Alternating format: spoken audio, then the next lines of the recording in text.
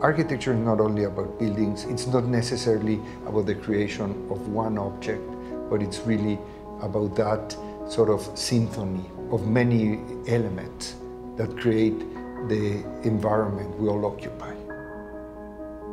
Architecture is a complex process. I always say it is not about a sudden inspiration or about coming up with a brilliant idea, you know. It's really about studying very thoroughly many layers that inform the project and allowing slowly to emerge the best solution. 2000 Ocean is a very particular project in a very unique location. It's right on one of the very beautiful beaches in southern Florida. You know, I was very surprised by how narrow the land is in that part of the peninsula, and also about how prominent this building would be. It's almost sort of like on top of the ocean. The building itself, or the project itself, has given us the opportunity to explore that connectivity between water and water, water and land, you know, and the big opportunities for views, both from the inside out and from the outside into the project that were being offered to us with this very unique location.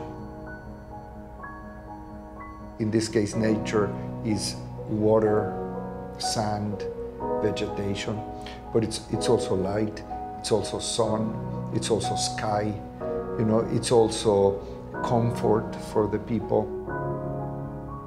I don't think we've ever worked on a project that had all of these conditions. Where else can you have this expansive horizon line of the water and at the same moment be connected to this lush elevated landscape and views back to the city? Those kinds of juxtapositions just don't happen, you know, in any other place. Given that the vision is about connecting you to the landscape, then the choice of materials was to reinforce that. We use what we think is the appropriate materials for every solution and for every particular condition. We think in this case, glass becomes very appropriate. Glass is one of the materials that has had enormous advances technologically. What we used to know as glass 100 years ago, it's completely different. And now glass can act differently to different conditions. You know, glass obviously allows us to a very literal transparency, but glass can also be very protective. The palette of glass is enormous. What we have here on the table are basically the materials identifying the apartments themselves. You know, and as you see, it's always a very simple palette, a very natural palette, and we use the materials the way they are, you know, and we use the materials because of what they are. All of the materials were chosen for their warmth, for their luminosity, for the natural. What was so unique is because they have such a strong knowledge about stone. When you walk into these kitchens, you don't see a kitchen. You see the beautifully sculpted island, and then you see the backdrop floor to ceiling of the warm wood. The whole project, you know, the materiality and the detailing bring absolute sophistication to this beachfront living. The amenities are a series of services where people would be able to gather, to party, to be alone, to be in groups. So there is different swimming pools for different age peoples with different conditions of privacy. There's a very unique spa.